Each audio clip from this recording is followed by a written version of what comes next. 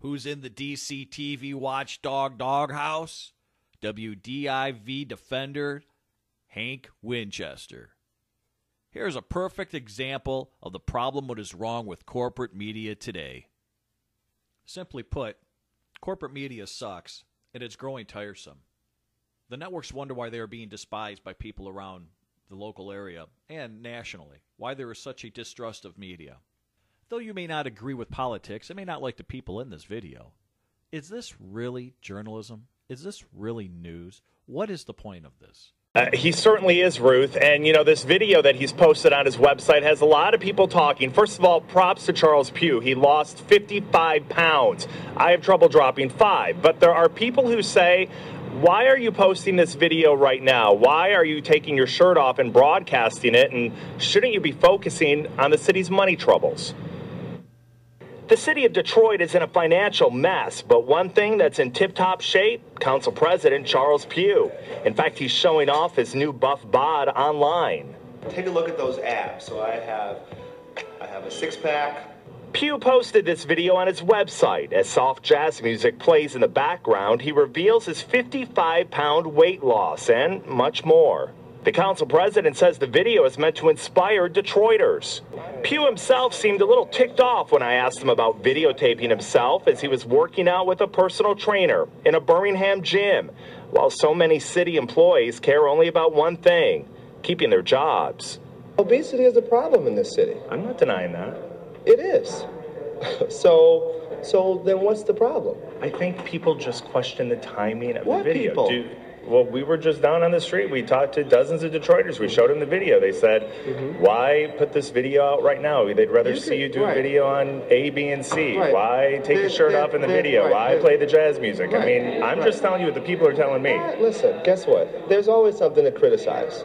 You Talk know about there's going to things be that might- people who are going to, Listen, you I know don't- there's people who are going to say the Listen, video is ridiculous. I know and what they post say, it. and I don't care about those people, because obesity is a problem in Detroit.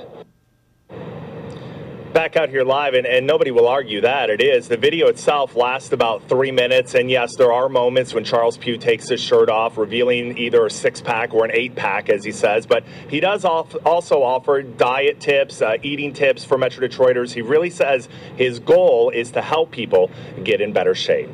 Live here tonight, Hank Winchester. The question has been raised. Who exactly are you defending?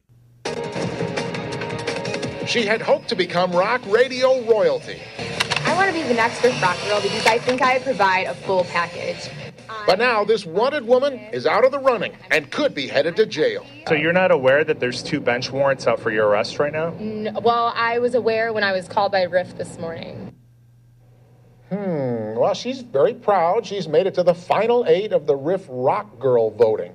But that kind of exposure comes with a price if there's a warrant out for your arrest. Local 4 defender Hank Winchester is live with the story of Johnny Ray and her run from the law. Hank? Steve, good evening. This is Johnny Ray right here, and as you said, she's made it to the final 8 of this competition, hoping to become a Riff Rock radio girl. She failed to tell the good people at Riff, though, a little important information. She has a criminal past, she's wanted by the police, and she could end up right here in jail. Hi, I'm Johnny Ray. I'm 25 and I'm from Wolverine Lake. Johnny Ray Coot is doing whatever it takes to get your attention and your vote. She's online, on postcards. She's putting herself out there, hoping to become the new Riff Rock girl. I want to be the next Riff Rock girl because I think I provide a full package. I am spontaneous, I'm fun. And there's one more thing you should know about Johnny Ray. She has a criminal record, and she's wanted by the law. The defenders discovered Johnny Ray is a wanted woman. Here's her mugshot. She was busted in 2008 for open intox, but never appeared in court. In 2009, a drunk driving charge, but again, a no-show in court, violating probation. Now there are 2 bench warrants for her arrest. And if the police work to track her down, and clearly she's not hiding, she could end up in jail. Here's legal expert Todd Flood. If you're trying to abscond, but yet you're putting yourself out into the public figure, you know you're going to get caught. Johnny Ray wouldn't answer the door when I showed up at her home. Moments later, she sped off in a truck. She circled back, though, to talk radio and running from the law. Congrats on the top 8, but did you tell anybody that you were wanted by the law? No, I did not. I didn't even really know that I had that many things going on. I had You didn't know the police were looking for you? 2 bench warrants? No, I had a DUI when I was 22 years old. I don't just think they track wanted down to misdemeanors, win do they? the Riff Rock Girl contest. But did you want to do your time in jail or no? Or face your charges? Oh, absolutely. I know you wanted to win the contest, but you know you're facing some charges here. Obviously, I am. Back out here live, and the bottom line is if you don't show up for court dates, if you don't serve out the full term of your probation, you could face time in jail. And that is the situation now with Johnny Ray. She says she's going to contact police in Novi and also in Farmington Hills. The people at Riff had no idea that this woman was wanted by police, and the company that owns Riff has put out a statement. I want to share that with you. It reads, all contestants are subject to a criminal background check before the 4 finalists are selected. Until now, the station was unaware that this contestant had outstanding warrants for her arrest. Due to this new information, the individual has been disqualified. We're live here in Pontiac. Hank Winchester. The reasoning or decisions made to report, produce, and air content in these reports is extremely flawed, more important, disturbing. Is this the state of corporate media today? Is this the state of corporate media in our area?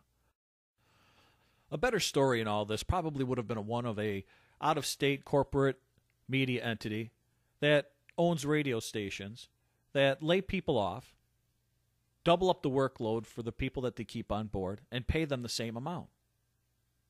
Or what about a newspaper entity that's out of state, that owns a broadcast media entity, that's letting that broadcast media entity go right into bankruptcy? Those would probably be better serving stories. For those who work in the corporate media, and for Hank Winchester, who reports these stories for the corporate media, the question is asked, who actually are you defending?